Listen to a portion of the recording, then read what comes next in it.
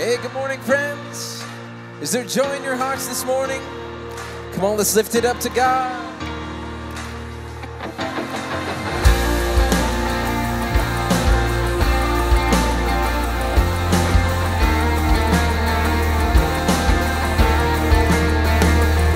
We worship the God who was. We worship the God who is. We worship the God who evermore will be. He opened the prison doors. He parted the raging seas. And my God, He holds the victory. Yeah. There's joy in the house of the Lord. There's joy in the house of the Lord today. We won't be quiet. We shout out your praise. There's joy in the house of the Lord. Our God is surely in this place. We won't be quiet. We shout out your praise. Oh, oh, oh. We shout out your praise. We sing to the God who hears. We sing to the God who saves. We sing to the God who always makes a way. 'Cause He hung upon that cross, then He rose up from the grave, and my God still rolling stones away. There's joy in the house of the Lord. There's joy in the house of the Lord today. We won't be quiet. We shout out your praise. There's joy in the house of the Lord. Our God is surely in this place. We won't be quiet. We shout out your praise. 'Cause we were the beggars, and now we're royalty. And we were the prisoners, and now we're running free. We are forgiven, accepted, redeemed by His grace. The house of the Lord sing praise. Come on, church. Oh, we were the beggars, and now we're royalty. Oh, we were the prisoners, and now we're running free. We are forgiven, accepted, redeemed by His grace. Let the house of the Lord sing praise. You sing it. There's joy.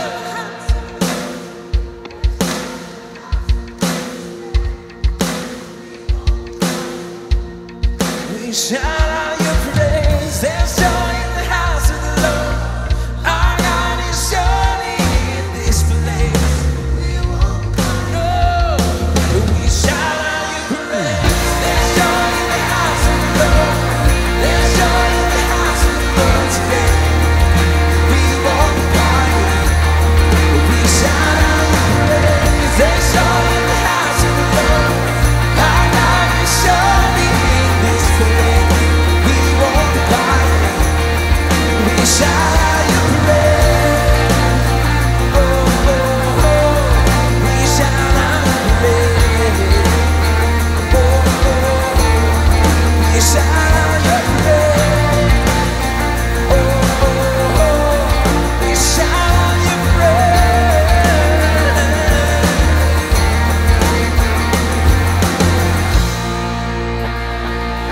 Give a shout.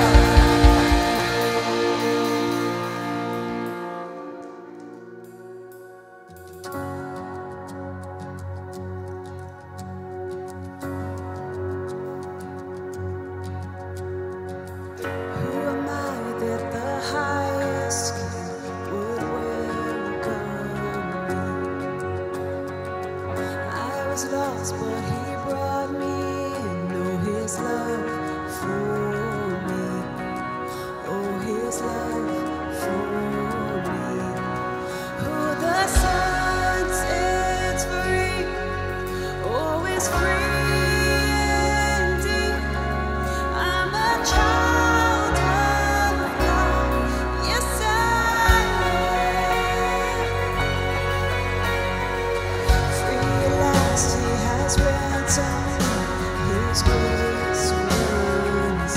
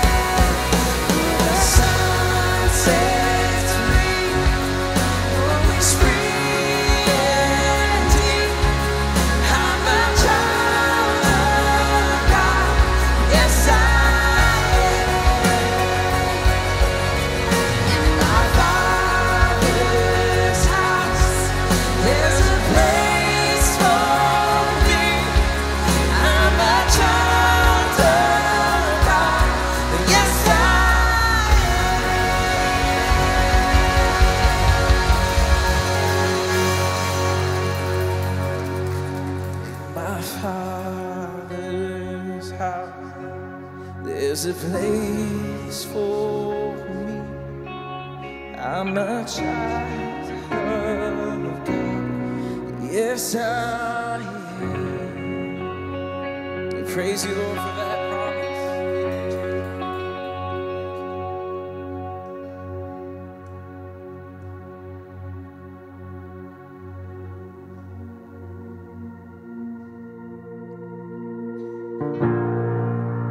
Oh God, we run to you this morning to worship our mighty, mighty King.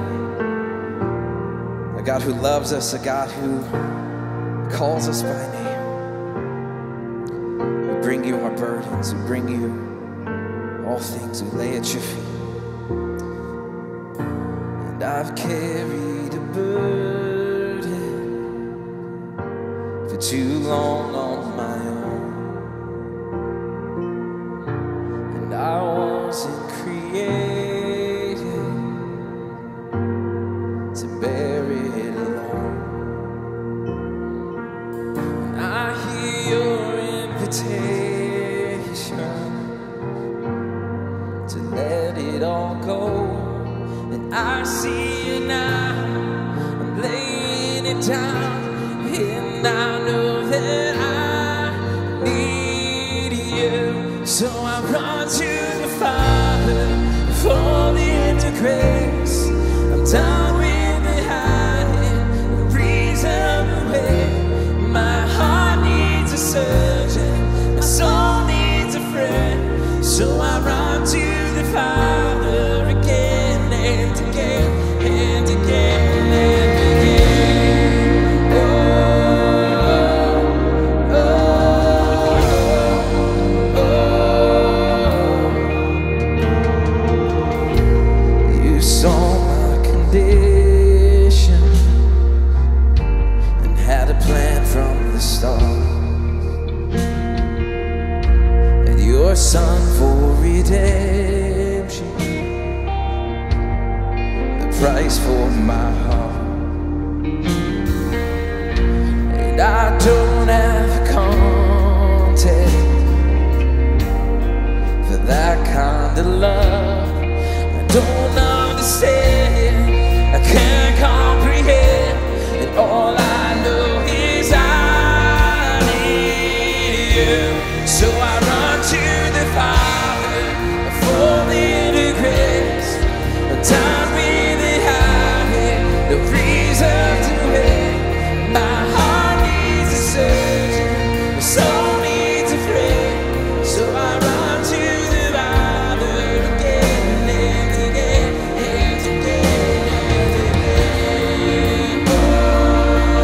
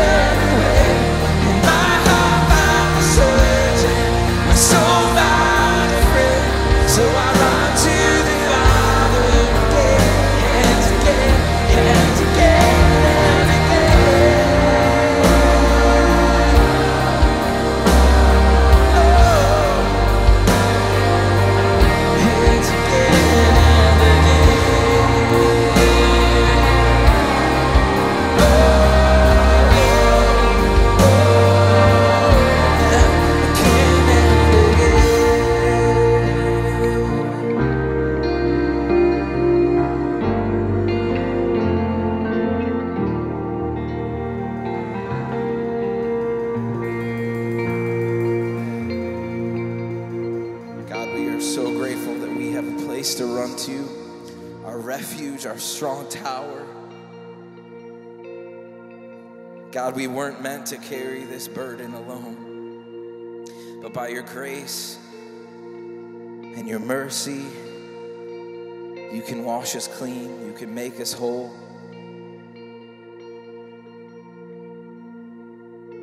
God, we bring you our burdens.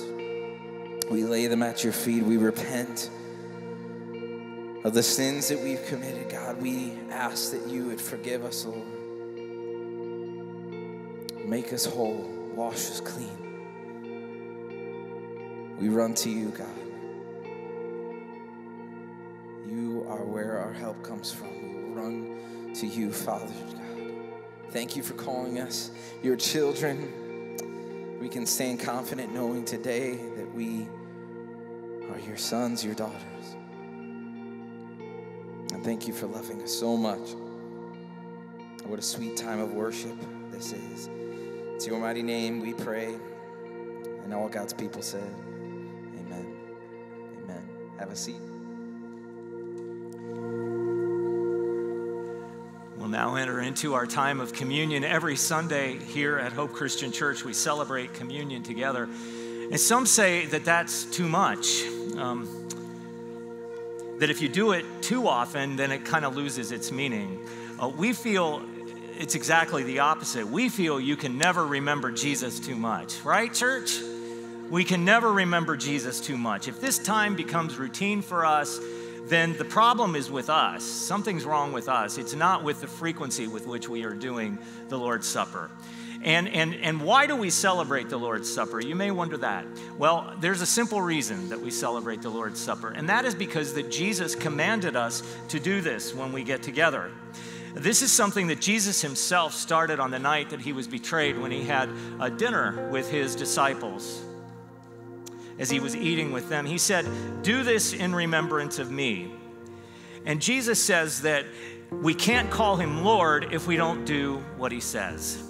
It's all right here in Luke chapter 6. So why do you keep calling me Lord, Lord, when you don't do what I say? I will show you what it's like when someone comes to me, listens to my teaching, and then follows it. It is like a person building a house who digs deep and lays the foundation on solid rock. When the floodwaters rise and break against that house, it stands firm because it is well built. But anyone who hears and doesn't obey is like a person who builds a house right on the ground without a foundation. When the floods sweep down against that house, it will collapse into a heap of ruins. This time of remembering Jesus is one way to ensure that our foundation is strong, that our foundation is on solid rock. Jesus gave us the Lord's Supper to strengthen our faith and our union with him. What we're doing here, what we're about to do, is feed on Jesus spiritually, as if you will. So the communion elements are in the seat back in front of you. And there are two tabs here. There's one, the cellophane tab that opens your bread, and then the foil tab opens your juice. Let's open the cellophane tab together here. And just take out the bread and hold it.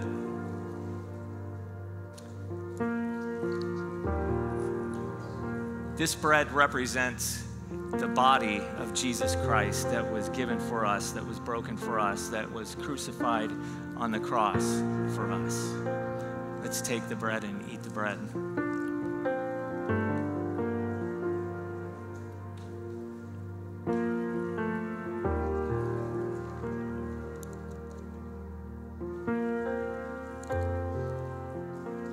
Now we'll all carefully pull back the foil tab here. Here's our juice. Hold the juice. This juice represents the blood of Jesus Christ that was shed for the forgiveness of our sins. Jesus says, "Do this in remembrance of me." So that's what we're doing here today. We're remembering Jesus as we drink the juice.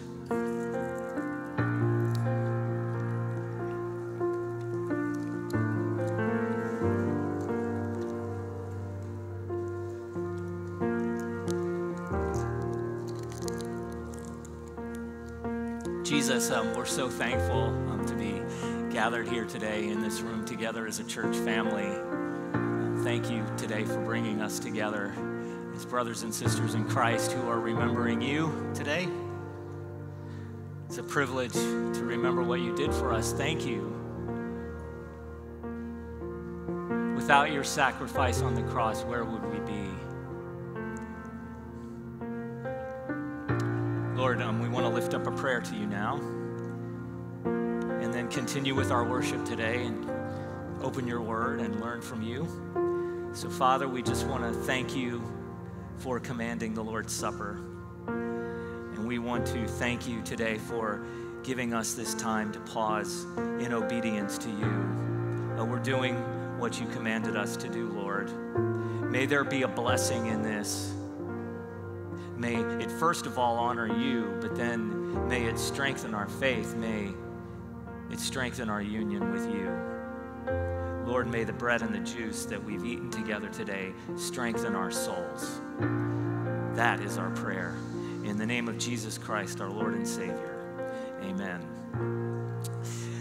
My name is Bob. I'm one of the pastors on staff here at Hope, and it's my pleasure to welcome you here today. Just getting out my cheat sheet because we have a ton of information for you today. If you'll just stick with me for a moment, I want to tell you some of the things that are going on in the church. By the way, if you're watching online today, thank you for being there as well. Good to be together today as a church family on this hot and muggy sunny day. Welcome to all of you. There are three primary ways to stay connected to the church. They are our website, hopechristianchurch.com, our Facebook page, and you can subscribe to our YouTube channel as well. We'd love for you to do that. One other way I'll mention is to get our weekly email newsletter that comes to your inbox every week. About 1,000 of those are going out to email addresses all around the world, and we hope that you'll sign up for that. You go to the homepage of our website at hopechristianchurch.com and request to receive the weekly email newsletter. That's how you stay in touch. Women's Bible Study. The Women's Bible Study meets on Tuesdays at 9:30 in the morning and 7 o'clock at night. This is an identical study, just with convenient times for you. Women are about to begin a new study. It's called Culture Shock. This is a study that the men have been doing, and the feedback on that has been awesome. So we're going to offer it to our women as well. It starts on July 13th, and we have the study guides for Culture Shock at the information desk this morning if you'd like to pick that up. Got a big serve day coming up. That's where we as a church get together and we serve around the church. And so our serve day is coming up on July 17th with a rain date for the 24th. I mention that because we're going to be outside. We're going to have a tractor trailer sized load of mulch delivered here, and we're going to spread it all around where the parking lot area is and also back where we have a beautiful children's playground back there. That's going to be on the 17th. We're going to start at 8 o'clock in the morning before it gets too hot. And the more the merrier. The more people we have, the faster this will get done. We've done it in as little as 90 minutes before with a tractor trailer sized load of mulch. So that'll tell you what can get done. If you would please consider coming to that, we'd love to have you. Again, at 8 o'clock, we'll feed you a light breakfast, and then we'll all get out there and get some work done around the church. Movie nights coming up on July 9th. We have a beautiful back lawn there. Looks like this. We're going to put a giant screen up, and we're going to show the film Inside Out. Great movie, and that's going to be on July 9th. Doors are going to open up right around 8:30. We're going to start the movie at 9. We're going to give you popcorn. We're going to give you candy and drinks, and get you all tanked up to watch Inside Out. So please come to that. July 9th. VBS is August 5th, 6th, and 7th here in the church. That's a that's a Thursday, Friday, and Saturday. Registration for VBS opens today. You go online and you can register your child for VBS. It's really easy to find out how to get to the right page. You just go to the home page, and there's this logo on the home page. Click on that, and you can register your child. Also, please register yourself to volunteer for this if you could.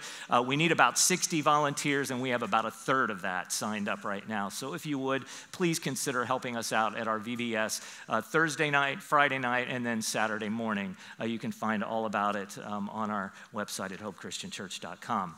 And then the next day, on the Sunday following the Saturday there, we are going to have a Sunday fun day on the back lawn. And let me tell you about that. That is going to be just a great time. We're going to have fried chicken. We're going to have macaroni and cheese. We're going to have green beans. We're going to have coleslaw. We're going to have these giant giant cookies that you can enjoy. It's all free. There's no charge for this. You just come and have a good time as a church family. We're going to have 2 bounce houses for the kids, one for the little ones, one for the big ones. Going to have a maze. We're going to have a giant water slide, 21 feet high, and I am going to be on that slide. That's where you'll find me. I'm excited about that. So get ready for that. That's going to be August 8th. Get all of these things on your calendar because we're going to have a good time as a church family. You won't want to miss these events. Whew. It's a lot, isn't it? All right, I'm done. All right, let's bring out, thank you, I'm done. All right, we're going to begin a new series today. Pastor Neal's here, and we're going to start it right now. It's called Framework, all right? Here we go.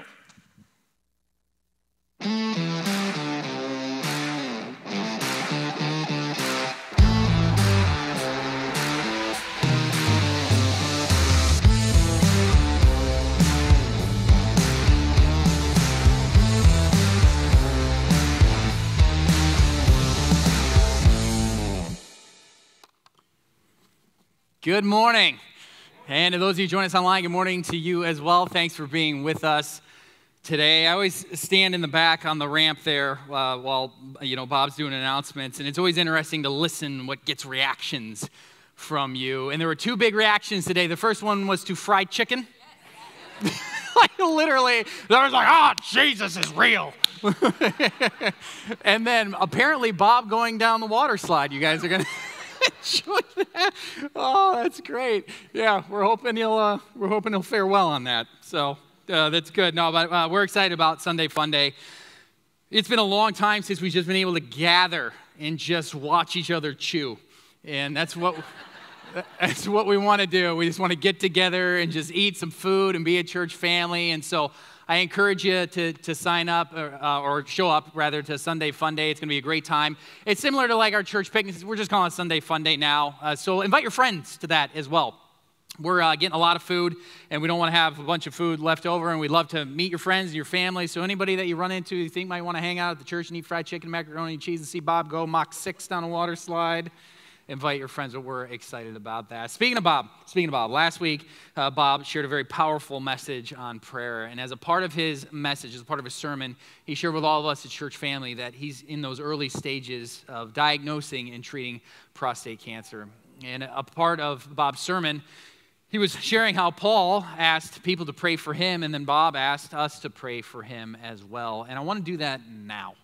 I want to do that as a church family, whether you're sitting here, whether you're watching online at home, whether you're watching Sunday Live or watching sometime this week. Let's just stop down and pray for Bob and pray for Sonny. We serve a God who can heal. There is absolutely zero question about that. And I know that Bob and Sonny want most of all God's will to be done, but we're going to come boldly before our God. And we're going to ask God to heal Bob. Bob has an MRI coming up early August. And my prayer has been that MRI would come back clear. And so I would ask you to join me in that prayer. And so let's just take a minute or two, silently to ourselves, and then I'll close us.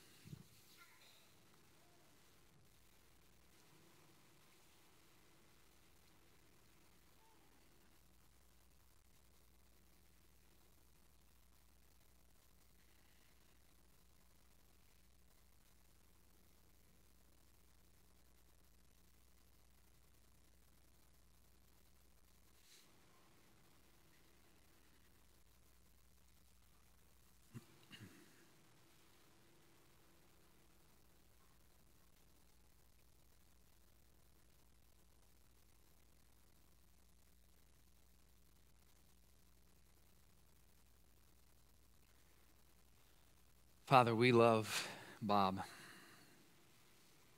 We love Bob and we love Sonny. And Lord, we love them for so many reasons. Lord, I love Bob's passion. I love his joy, his wisdom, his grace, his fire for you. And Lord, if we love him for those things, how much more do you love him for all that you know that he is? And God, you knit Bob in the womb. You formed him. You're aware of everything that's happening right now in his body. This is no surprise to you, no shock to you. And since the moment that Bob was diagnosed, I know Bob's desire and Sonny's desire has been to honor you through this journey. But your word says in Philippians chapter 4, not to be anxious about anything, but in all things through prayer and petition with thanksgiving, make our requests known. And so, Father, we want to start just by thanking you for being a God who can and does heal. Being a God that works all things together for the good of those that love him and are called according to his purpose. Being a gracious, merciful God. We thank you for that, Lord. But Lord, we come boldly before you. And we ask you to heal Bob. Heal him, Father. I pray that when the MRI results come back, that there is nothing. And Lord, we don't ask that for Bob because we think Bob deserves it. We know Bob's broken just like we're broken, but we know that you aren't. But Lord, we want your will. So we pray for your will. We ask that that be your will. Father, help us to do our part in supporting the Bowers, whatever they need, whether it's a physical need, an emotional, a mental need. And Lord, help us to do our part to pray diligently. I pray that this wouldn't just be a one and done, and then a couple weeks later we're like, oh yeah, that's right about Bob. I pray that we would pray fervently for Bob. Lord, that you would use this to grow our faith. Father, we trust you. We love you. We know your plans are always good. And God, we pray all these things in the powerful, mighty, and holy, majestic name of our Lord and Savior, Jesus Christ. And all God's people said, amen, amen. So we are kicking off a brand new series today called Framework. So what is a framework? Well, it kind of depends on the context with which you use the word. In the context of building construction, a framework is this. It's a supporting structure around which something can be built. A supporting structure around which something can be built. For example, look at this. What is this? It's a house. We know it's a house. Why? Well, it's not a completed house, but we know it's a house because the framework is up. The framing is up. We see the garage. You know, you can see some windows up there, a front door. And when we see something like this, whether it's on a screen or whether we've driven through neighborhoods and have seen houses being built, when we see something like this, it doesn't give us pause. It's no reason for concern. We look at that and we go, that's a house. And that seems like a pretty solid house because it's made out of good material. The majority of houses, I believe, I'm not in the construction industry, but are made this way out of wood. And we look at that and we go, that's a solid house. Somebody could live there and be completely safe, and the house is going to last as long as it gets taken care of. But if we were to drive through the same neighborhoods and see houses being erected or frameworks being built out of paper mâché, that might give us some pause, right? Because we know paper mâché can, if anybody's ever done a science fair experiment, we know it can hold its form and hold its shape, but it certainly can't be stable. It can't be secure. It can't be steady. It's not strong. It's easily blown down, and we know the rain would probably destroy it. And so if we saw a paper mâché house, we would say, nobody lived there because that house can't last, it won't last, and it would be incredibly dangerous to live in. But obviously, we're not going to spend the next 3 weeks talking about framework as it relates to building construction, so there must be another definition for this word. So let's put it in the context of an organization. What is an organizational framework? Well, it's the ideas, information, and principles that form the structure of an organization. It's the ideas and information and principles that form the structure of an organization. It's what the company is built around. It's the principles, the vision, the mission that the company is built around. And just like a house that's made out of the wrong materials can't last, won't last, and would be incredibly dangerous to live in, so an organization that's made out of the wrong materials, has the wrong framework, can't last, won't last, and would be incredibly dangerous to be a part of, so goes the church. You see, every church has a framework. Every church has a structure, something it's built around. And if the church isn't built around the right materials, if it's a paper mache church, the church can't last. it won't last, and it would be incredibly dangerous to be a part of. And brothers and sisters, right now, as we are here at 10:50 on Sunday morning, people are attending papier-mâché churches in droves. Churches that are made out of the wrong stuff. Churches that are built out of the wrong material. So we need to talk about this, and that's exactly what we're going to do. For the next 3 weeks, we're going to take a look at the structure, the framework of the church. And the way that we're going to do this is we're going to take a look at the book of Titus. Titus is a very short book. It's 3 chapters. We're going to take a look at every chapter. And the reason we're going to do it this way is because Paul gives Titus the framework for the church. He does it in 3 main parts. We're going to talk about the messenger. We're going to talk about the message next week. And then the following week after that, we'll talk about the masses. And so we're going to read every bit of Titus throughout this series. And we're going to start in chapter 1. But before we start digging into chapter 1, I want to spend just a few minutes and give you a little bit of background about this book. The book of Titus was written by the Apostle Paul. It was written sometime probably between 62 and 64 AD while Paul was ministering to some Macedonian churches, probably in between his first and second Roman imprisonments. And this book, Titus, is a part of something known as the pastoral epistles. There's 3 pastoral epistles. There's 1st and 2nd Timothy, and then Titus. And the big difference between these pastoral epistles and other epistles, letters like Galatians, Ephesians, Colossians, is that the pastoral epistles were written specifically to pastors. And in this case, specifically to Titus, where Galatians and Ephesians were written to the church at large. And so the book of Titus was written to a guy named Titus. So who's Titus? Well, Titus was a young Gentile convert led to Christ by Paul, and he would have spent a lot of time with Paul. He would have been on missionary journeys with Paul and Barnabas. More than likely, he would have been at that Council of Jerusalem in Acts chapter 15. We talked about this a few weeks back when we were talking about works and how Gentiles, now salvation was available to Gentiles, and the Jewish people were saying you need to get circumcised. And so they had this big meeting in Jerusalem, and Paul would have been there, and likely Titus would have been there as well.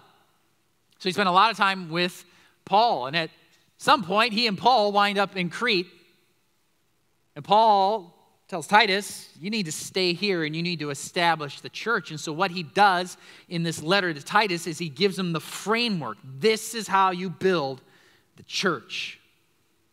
And so we're going to examine that today.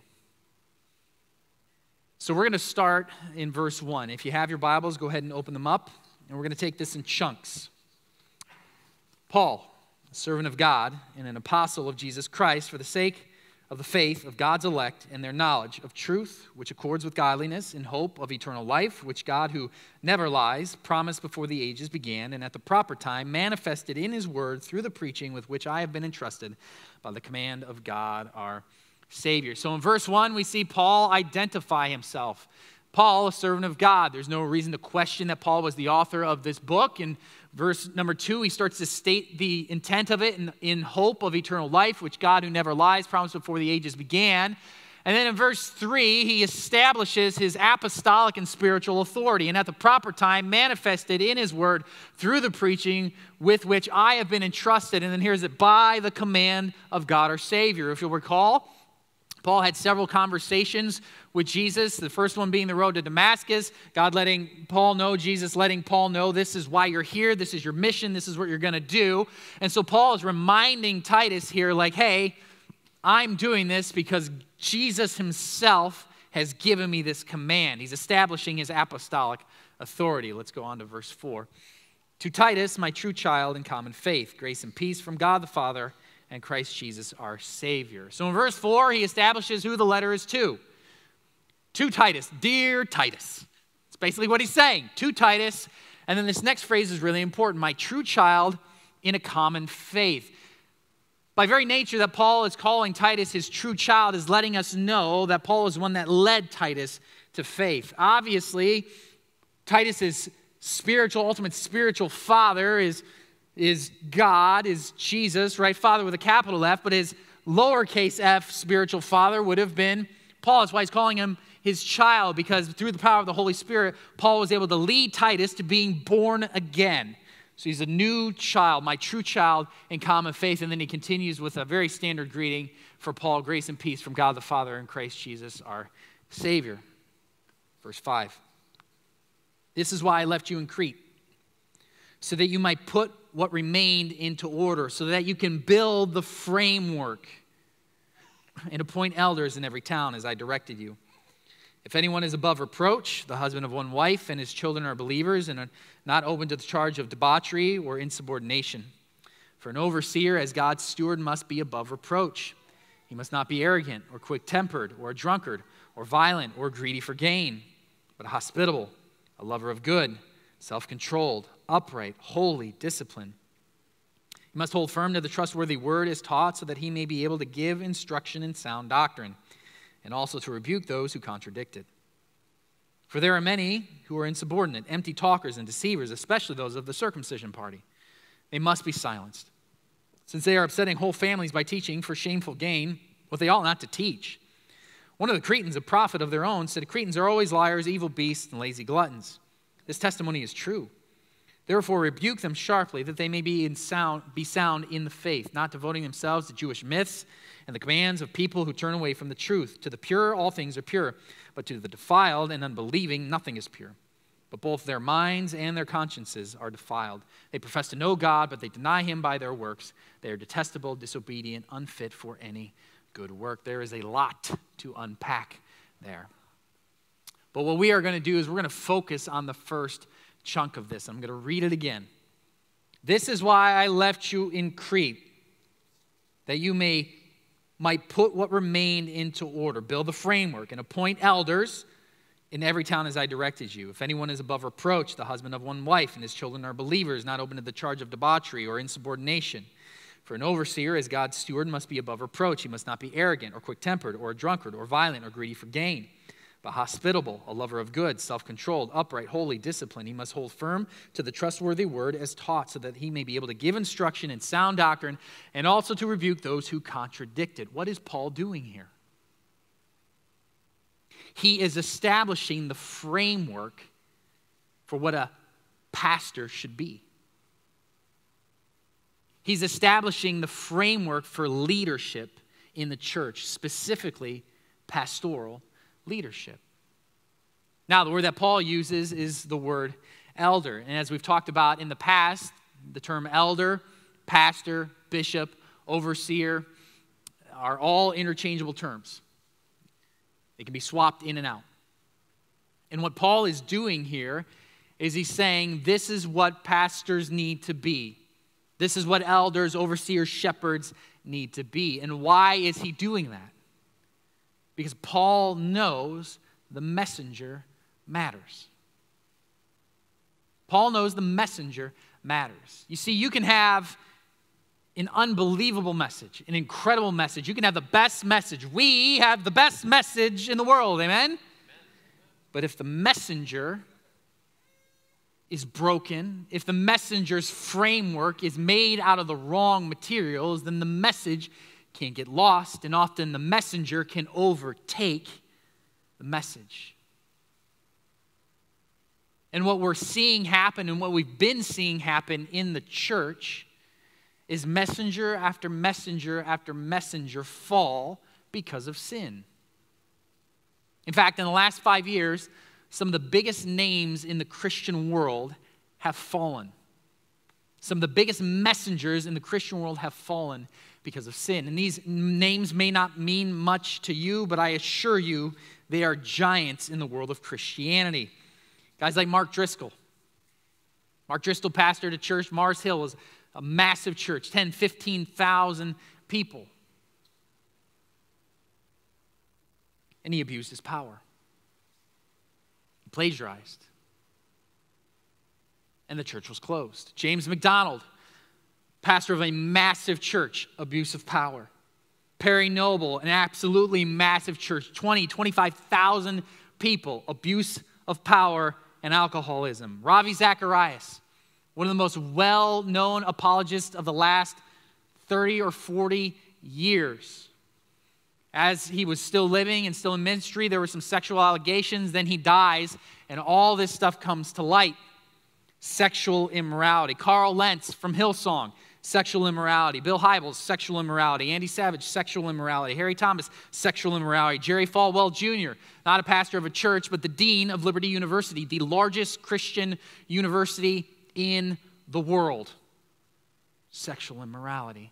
And the list of messengers that have been broken and fallen because of sin goes on and on and on. This is why Paul gives us the framework for the messenger.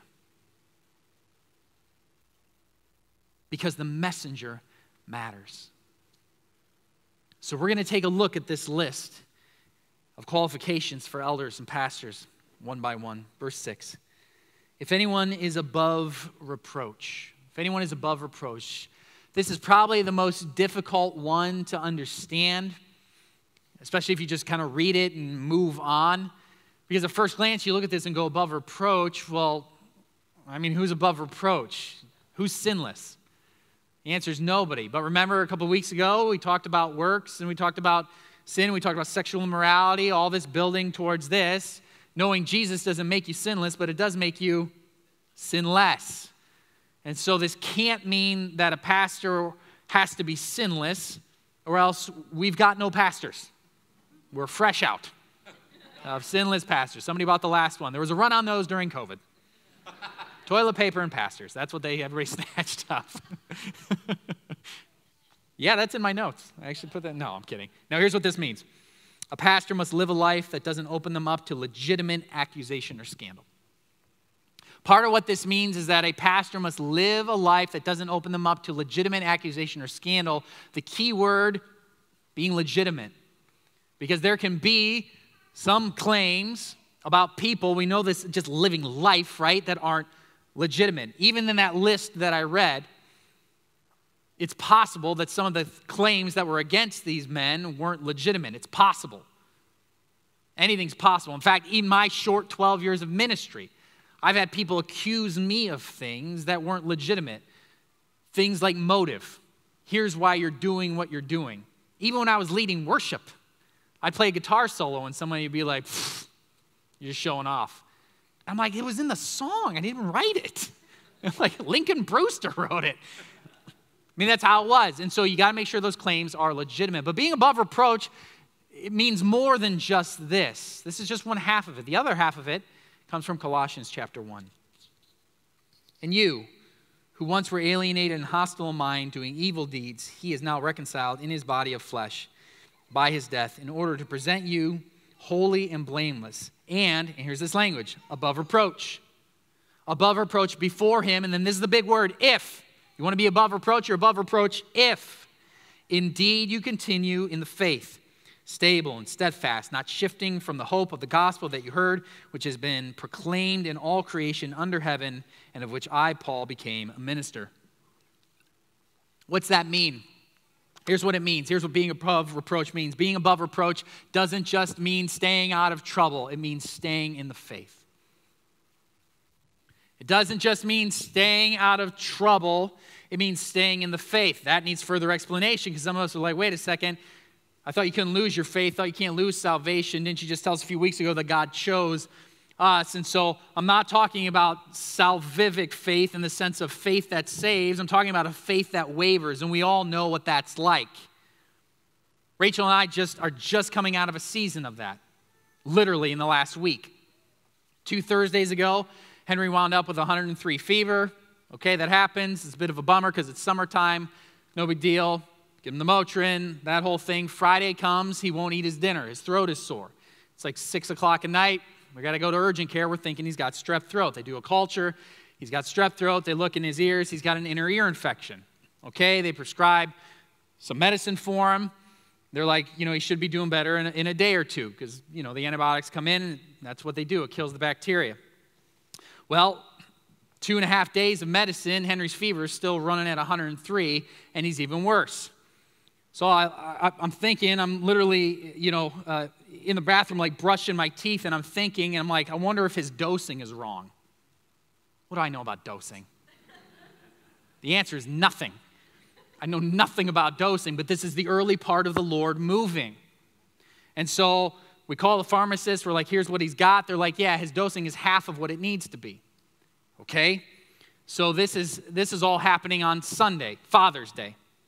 So we go to the ER because that's the only thing open. They take a look at him. Now he's got a double ear infection. Strep's still cranking. We're like, okay, let's get him the right dose. They give him the right dose of amoxicillin. They're like, a couple days, he should be fine. 2 days, or Sunday night, Monday morning at 1:30 in the morning, we'd given him that double dose of amoxicillin. We wake Henry up because we got to give him some more Motrin because he can't sleep with 103 fever. And I asked him, like, hey, buddy, you need to go pee. I almost just said pee-pee. You gotta make a tinky? Got a tinky in the toilet? Yeah, I say pee-pee at home. So I was like, hey, buddy, do you have to make?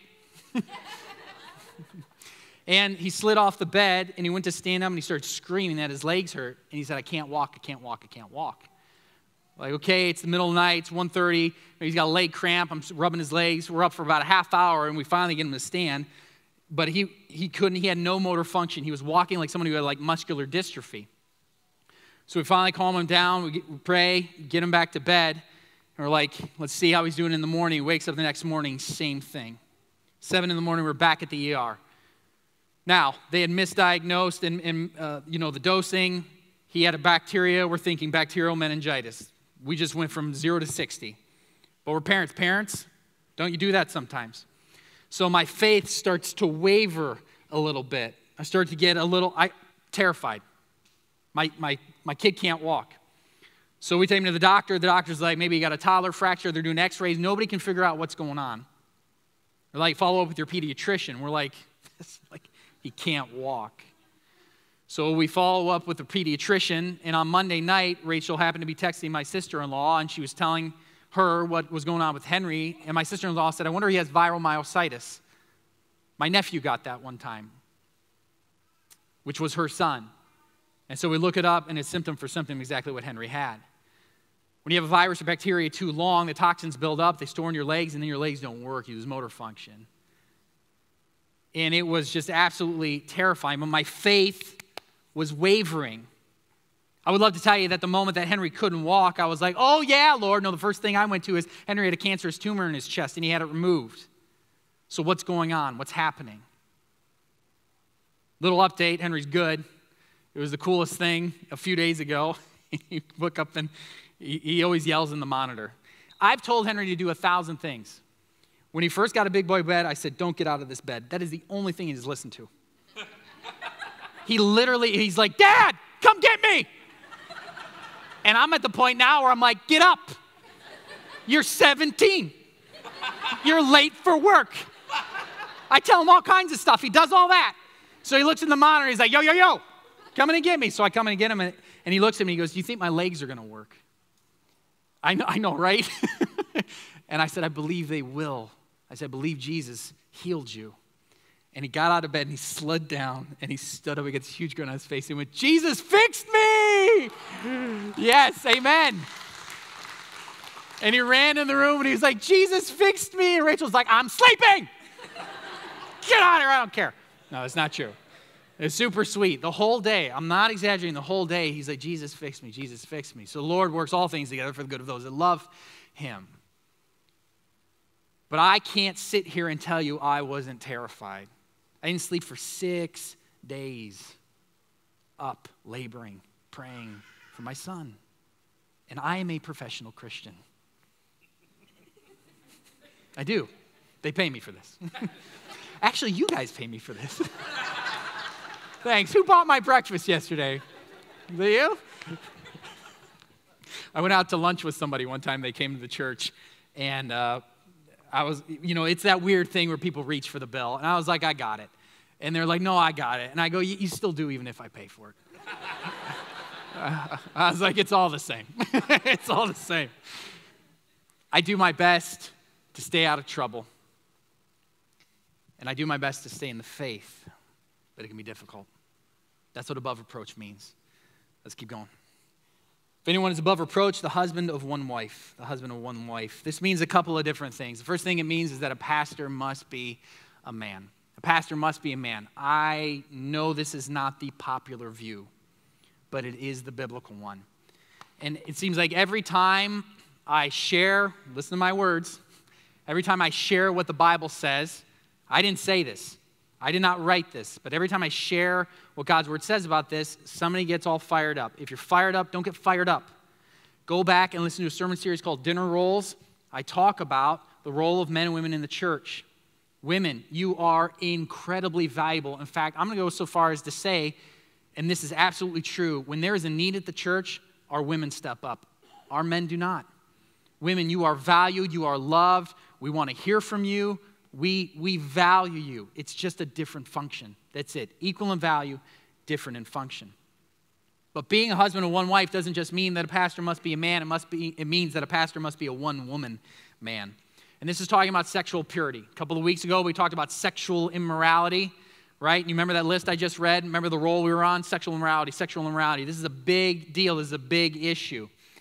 And so when it says a husband of one wife, this is talking about being a one-woman man. In other words, if you are married as a pastor, your wife needs to be your standard of beauty. There is no lusting. There is no pornography. You do your best. You're not sinless because you're broken, but you do your best to sin less. That's what this means. This does not mean that a single man cannot be a pastor. If that's what it means, then we got problems because Jesus was single, Paul was single, and there were a lot more. So it can't mean that. And it also doesn't mean that a divorced man cannot be a pastor. But there is an asterisk next to that because the situation of the divorce and how it happened need to be unearthed. Because God's word has a lot to say about divorce. So, pastor must be a one-woman man. Pastor must be a man. Let's keep going. And his children are believers and not open to the charge of debauchery or insubordination. This one's really tricky. Timothy gives us a similar list. Paul gives us a similar list in Timothy, rather. And in Timothy, it seems like Paul is speaking more about younger children. This seems to lend itself a little bit more to open children because most younger children are being charged with insubordination in that same degree, debauchery, all those sorts of things. But where the problem lies, or where the difficulty in interpretation lies, is, for example, I've got a young child. And in Timothy, it says your children must be believers. Henry's 4.5. Henry hasn't made a decision for Jesus Christ. He doesn't even know what that is at this point. He understands the mechanics of it, but the Lord hasn't turned that switch on. Henry doesn't know enough. I asked Henry the other day who's in charge of the weather. He said Pecos Hank. Pecos Hank is a tornado YouTube channel he watches. He thinks the guy who follows tornadoes is in charge of the weather. So Henry's not making a decision for Jesus Christ. I was just back in the East Wing, and I just went back there, and on the stage were the Swidrak twins, Addie and Avery. They weren't supposed to be. Pastor's kids, right? But Martha Babbitt, who sings up here, you know Martha, she's like that tall with a voice like an angel. That Martha, she's back there singing for the kids, and Eddie and Avery are like, get out of here. Like, we got this. And they're doing that. But they don't really understand what they're doing, right? So it can't be young kids have to make a decision, but then you've got older kids that sometimes walk away. I had a 12-year prodigal period where I was out of the faith, but the Lord brought me back.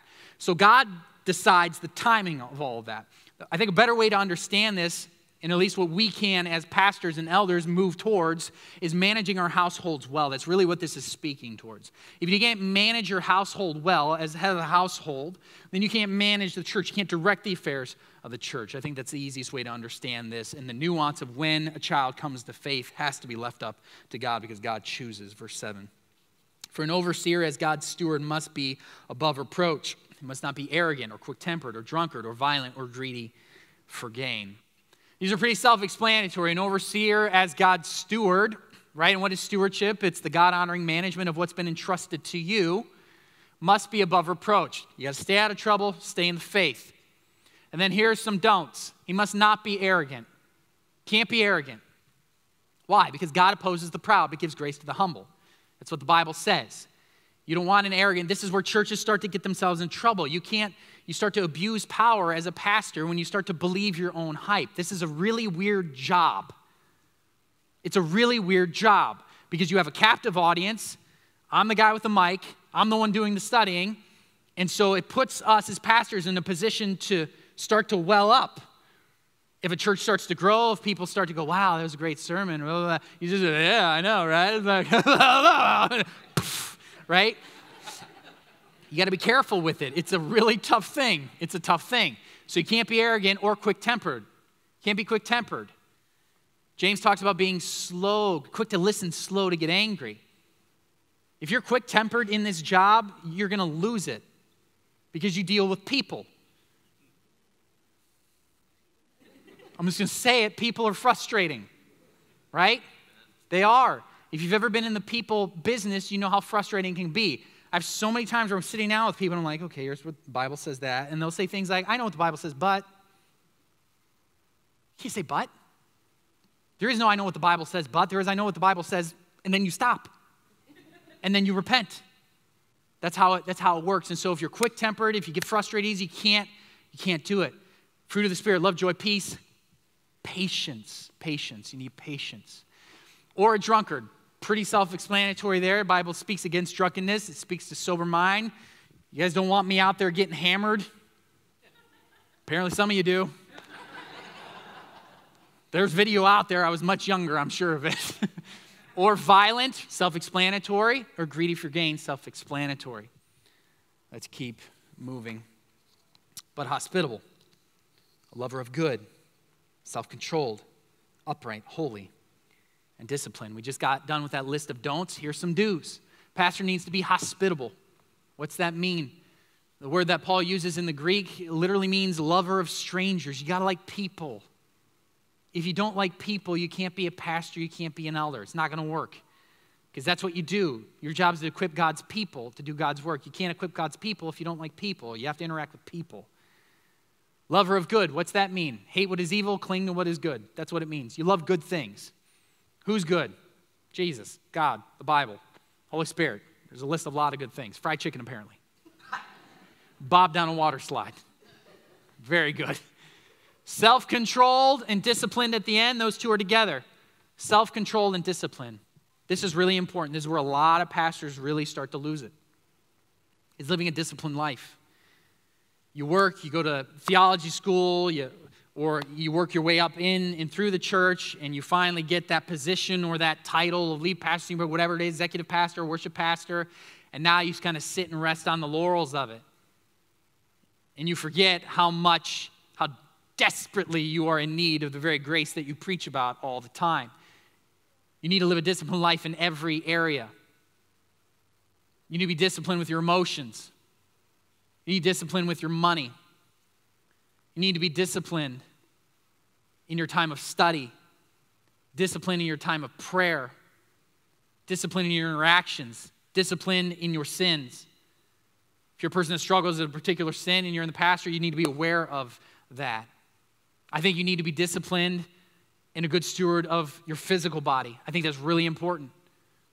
I think we see that a lot where pastors will just get lazy and they won't take care of themselves. Discipline with your family, making sure you're investing in your kids. It's very easy to invest more time in you than my family. That's easy. You can't do that. It requires self-control and discipline. And then upright and holy are together. This is not talking about positional holiness as before the Lord. This is talking about progressive holiness. In other words, becoming more like Jesus. Verse 9, he must hold firm to the trustworthy word as taught so that he may be able to give instruction in sound doctrine and also to rebuke those who contradict it. A pastor must teach sound doctrine. And we're going to get into this next week when we talk about the message. This is quite a list, isn't it? It is. And some of us may be looking at this list and thinking, okay, this is good information, but it seems like it's really good information for you, Neal, and the rest of the staff and the elders, and that's absolutely true. This is it for us. This is our job description. This is our framework. This is what we need to be. But whether you realize it or not, this is absolutely crucial for you. Why? Because you're here. Because you're watching. You're in this house. And you are under this leadership. And if this is a papier-mâché house, if this is built out of the wrong materials, you need to be able to identify that. You need to know There's a standard for the messenger, a standard for the message, and then a standard for the masses, a standard for you as well. What winds up happening is we move to a city and we Google search churches in Avon Lake, and we start trying them. We dip our toe in the water and we're like, don't like that music. Move on down the road, we're like, I don't speak in tongues. And you move on down the road, or you're like, I'm not wearing a suit. That's not happening.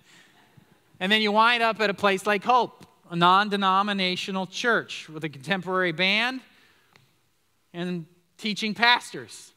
And you're like, the music is pretty good here.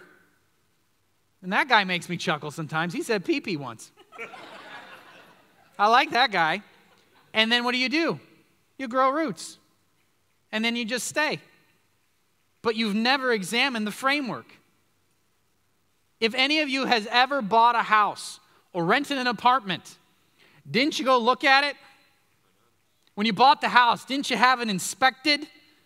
Didn't you pay to have somebody come in and go, yeah, this wiring's going to burn the place down. You're going to want to get that fixed. Or yeah, hey, the toilets don't flush. You're going to want to get that fixed. Don't you examine it? When you buy a car, don't you take it for a test drive and look at it, do some research? Yet, the thing that is determining and affecting our eternity and our impact on the world today as faithful followers of Jesus Christ, where we come to be equipped for God's word, we're like, it's close to home. That guy, he's okay. You need to know what the standard is. And what a weird sermon for me to preach. It is. Because I'm saying, examine us. And if it's not right, get out. Get out. Run for the hills. What gets churches in trouble is congregations, people come in and they sit and they go, whatever that guy says. Yeah, no, he is from God. He's a messenger of God. And yes, of course, but we're all ministers of the gospel. I do it 3.5 feet higher under some lights in a building dedicated for that. And I'm not diminishing my calling or my role. It's important, it's vital, and it's unique. Not everyone's called to do it.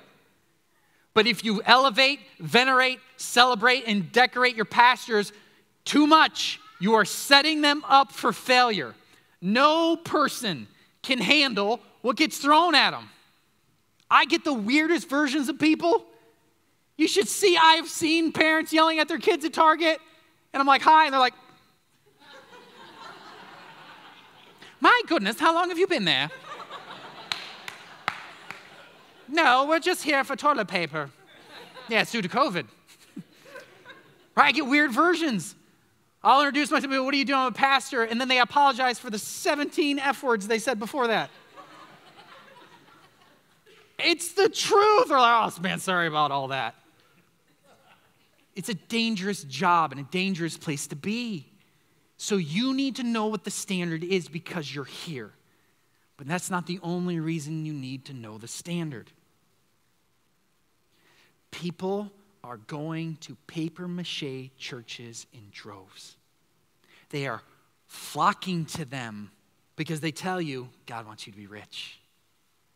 Oh, if Pastor Bob had enough faith, he wouldn't have cancer. Yeah, let's just pray that away. God wants you to be healthy. By his wounds, you're already healed. And while you're here, if you could just make the check out too. And they're flocking there because they're watering down and twisting God's word. And so we need to know, you need to have confidence in your pastors and elders here so that you can get people here. We should want this place filled. Why? Because Hope Christian Church is not a papier-mâché church by the power of God. This is a church that preaches sound doctrine, and it is a church whose leaders have been vetted. Don't believe me? Go ask Zach. We spent a year praying about Zach and 3 months putting him through torture. I did everything I could to scare the kid out of ministry. But God has called Zach. You need to have confidence in Pastor Bob, and Pastor David, and Pastor Mark and Pastor Chad and Pastor Zach. You need to have confidence. This is Dave Musser. Dave, raise your hand. This is Dave. He's one of our lay elders. Have confidence in this man. Dave has labored with us for decades. He is a biblically qualified elder. Brett Baldy's not here. He quit when I heard I was preaching on this. No. Brett's our other lay elder. Powerful man of God. I want you to have confidence in your leadership. And like Hebrews 13 says, don't make this sorrowful for us to lead this church. That's also in the Bible, not my words. Don't make this really difficult. Don't make it crazy hard for us. Don't nitpick stuff. I wish the walls were, man, we're talking about paint. Not doing this. We're here to connect people to Jesus. We're here to equip God's people to do God's work. So don't make it sorrowful, make it a joy. But you better hold us accountable. The worst thing you can do is take everything that comes out of my mouth and go, well, that's totally true all the time. If it doesn't feel right, if the Spirit's prompting you, go look it up. Let's have conversations about it. Be prepared. Don't come with an opinion. You got to come with God's word, but we welcome that. It's what it's supposed to be. If you transfer too much power to me, I'm going to mess it up. I'm going to be like, it's Van Halen Sunday. This is what we're doing. So, somehow, David will be jamming on something we shouldn't jam on. Don't do it. But invite people here. Get them here. So that's the challenge for this week. This week, invite one person to church for next week. Next week, I'm talking about the message, sound doctrine. If you've ever invited somebody to church, you want them here next week because we need to be able to identify sound doctrine from false doctrine. That's where it starts. And we are living in a time and in a world where churches are just spewing false doctrine after doctrine after doctrine. And we're going to talk about how to identify sound doctrine, the importance of sound doctrine. And I'm going to combat some of the false doctrine we're seeing in the church today. So this week, invite one person to church next week. If they go some other church, you're like, well, they go to another church. Fantastic. They already have cleared their Sunday. So they can come here. Invite strangers, invite friends, whatever it is, get them in here. We want this place filled. It's important. Church family, we love you, and it's our joy and it's our honor to serve you and serve you in this capacity. And we are doing our best to stay out of trouble and stay in faith, but we need your grace. And just like Bob asked you to pray for him and his cancer, I would ask you to be praying diligently for your church leadership. It's been a really challenging year and a half to lead in any capacity. The church has been incredibly volatile. And I've talked about all that. We don't need to unearth any of that again. Slowly but surely, we're starting to see people come back. We want this place filled so that we can connect people to Jesus, so that we can equip you to go out and do the work, the good work that God has prepared in advance for you to do. So this week, be praying for your church, be confident in your leadership, be confident in the church, start to prepare yourself to hear a sermon on sound doctrine next week, and invite somebody to church. Amen? Amen. Let's pray. Father, this is probably one of the most challenging sermons I've preached, Lord, just for me personally, because I'm going through this list of qualifications, and every time I read one, I'm like almost reliving my own failure in these areas, but I have to remember that I'm not sinless, but I am sinning less. And Father, I thank you for that progress. Lord, you've given us a great responsibility here to lead your people. And you've given your people a great responsibility here to support and hold accountable their pastors and their elders. So, Father, I pray that they would do that. Lord, that you would protect our church from anything that would not bring you honor and glory. Father, I pray this week that we would be bold. It takes boldness to invite somebody to church. It takes boldness to say, hey, you got to check my church out. Well, I go to another church. Yeah, but you got to check this one out. And Lord, we're not doing that because we think the band is good or because I think I'm clever in some way. But Lord, I know I'm going to preach your truth. And I know the songs that we sing are songs that are biblically sound. And I know that what our kids learn in the East Wing and what our students learn and what our small groups study, all of this comes from your word and your word alone. Your word is pure and holy and right. So, Father, I pray that we would be diligent, that we would be bold, that we would be, or dare I say, aggressive in our evangelism this week. And a part of that evangelism being inviting people to join us as we talk about sound doctrine. Father, we love you. We thank you for this church. I thank you for all of these people here, listening, watching. What a blessing, what a joy it is to have a church family. We pray all this in Jesus' name. Amen. Thank you so much for being here. Thanks for joining us online. Have a wonderful week. We'll see you next Sunday.